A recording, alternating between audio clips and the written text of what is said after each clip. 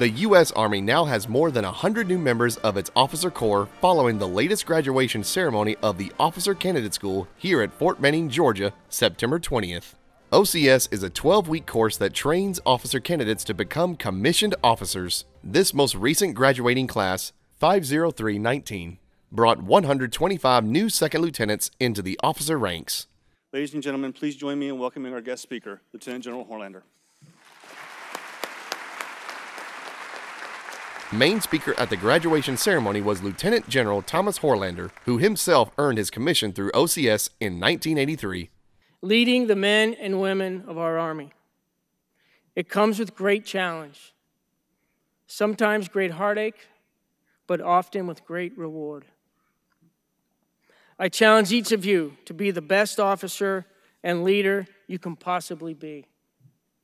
Most importantly, be a leader whose every action is governed by the ideals and values that make you and this profession so special and so sacred. One of the day's graduates was Second Lieutenant Jonathan Burt.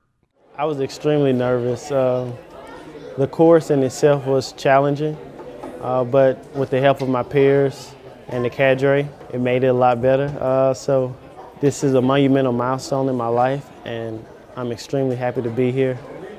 My family is proud of me, my cadre, my peers, and I'm looking to do great things in the future.